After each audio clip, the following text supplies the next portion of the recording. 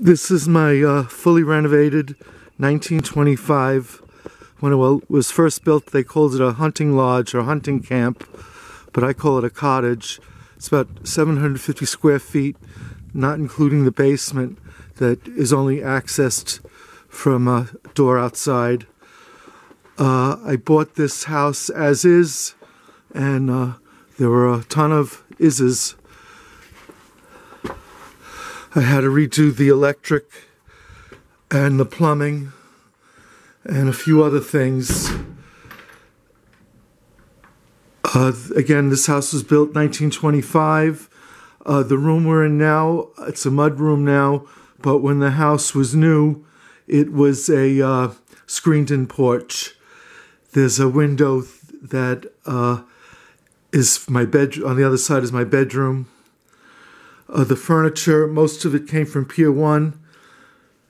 And it wasn't like I went to Pier 1 and it was one fell swoop. It took many trips.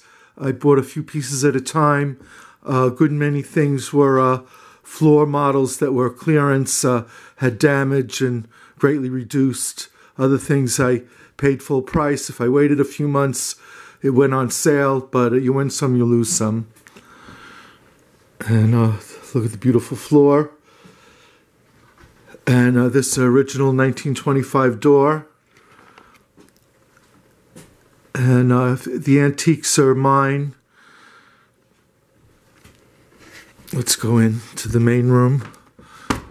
As you can see, all vaulted ceilings. In the main room, the mud room and the kitchen have vaulted ceilings.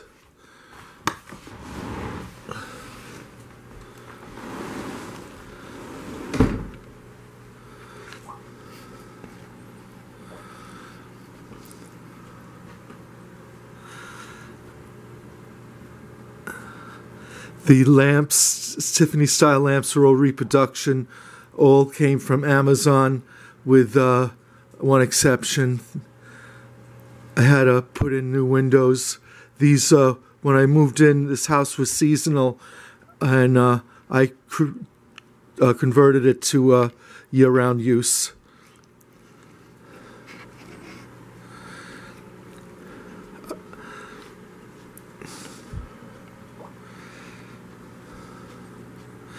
This Generac direct vent wall furnace pretty much heats the whole house effortlessly. And I have electric floorboards, but I very rarely use them. My kitchen is a kind of a cave, but I put another window in and LED lighting. Again, this all this came from Pier 1. The washer and dryer in the kitchen isn't ideal, but it's a small house and better washer and dryer in the kitchen than no washer and dryer at all. I like that most people want, kitchens that are open to living spaces.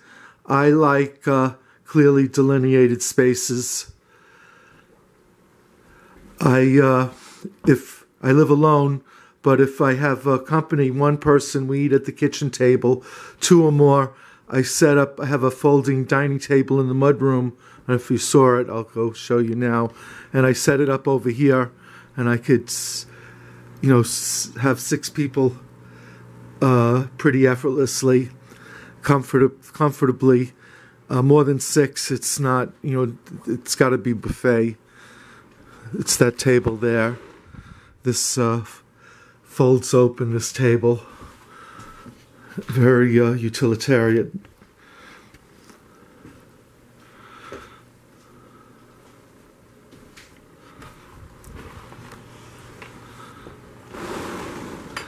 The Van Gogh reproductions came from Amazon. I have an attic there that I don't use. It's the basement, and everything I store in the basement. It's a pain to get up there, so it's empty. Let's go back to the kitchen.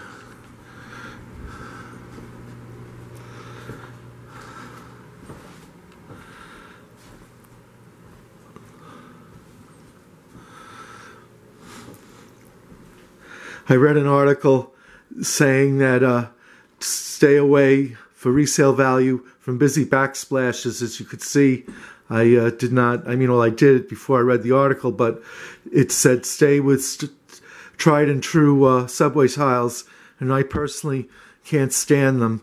I don't like, I used to live in Manhattan, and subways, riding the subway is a necessary evil, but it's certainly nothing I want to be reminded about.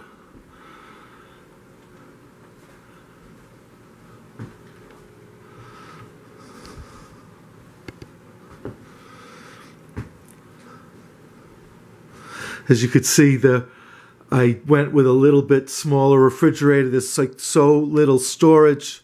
It's a long story.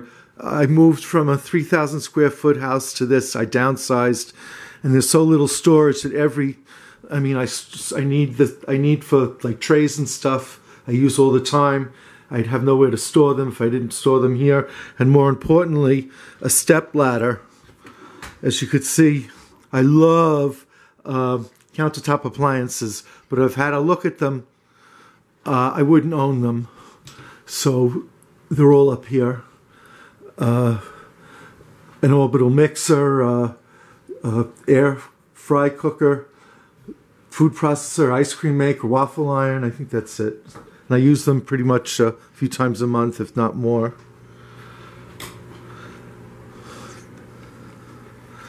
This is my teeny bathroom. And as you could see, I continued the tile in here as a backsplash, and I did it when there those Which House Will They Buy shows on Home and Garden.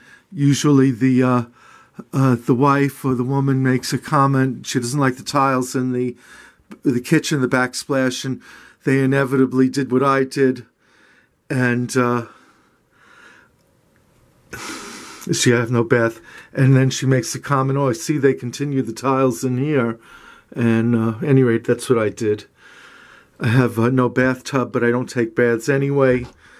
And I don't know, notice the bathroom is not ADA compliant, especially the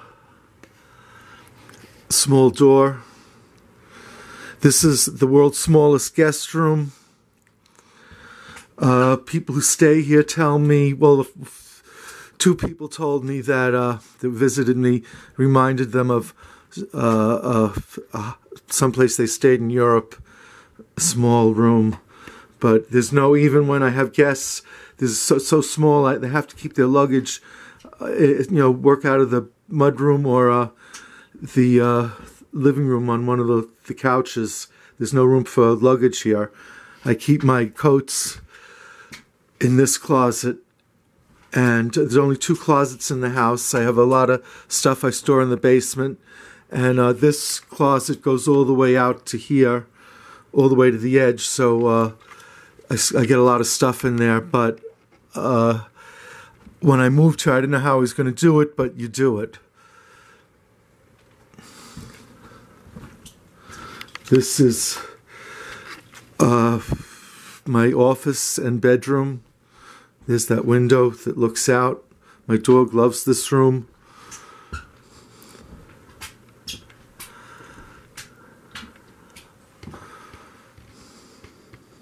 As you see, it's snowing out.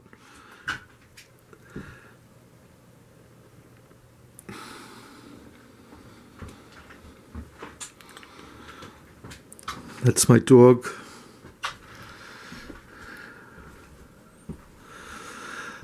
I'd love... Why do I have all this Van Gogh? I don't know about him as a person, but the artwork I find very cathartic and soothing and relaxing. Right, this is... that's my house pretty much. Other than the basement, which is vapor locked or whatever they called it, insulated, but not, you can't live down there.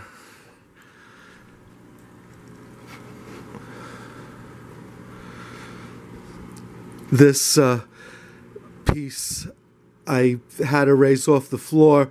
They installed the furnace, and they claimed they couldn't get it closer to the fireplace, and I couldn't use this, so I mounted it on the wall. I could access the bottom, easy enough, but more importantly, the drawer I could use again. Okay, thanks for watching.